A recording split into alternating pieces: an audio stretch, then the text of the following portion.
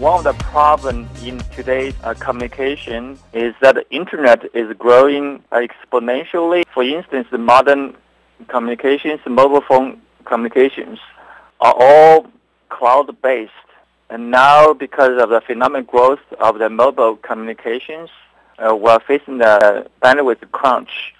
Our goal is to transform and apply the most advanced digital coherent technology with cost-efficient solutions. The end users from the mobile internet can enjoy much more data traffic at the same price from the carrier. So what distinguishes Dee from other students is that Dee has the passion to excel in the field of optical communications. So as a result, Dee has become one of the most productive students in my group. Also, he has first authored 2 postdoctoral papers at Optical Fiber Communication Conference, and this is an extraordinary event for a PhD student.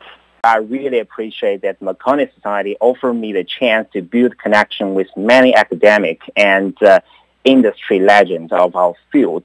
I'll take this opportunity to broaden my research direction, find collaboration with the young scholar family, and together make a difference in the future telecommunication industry.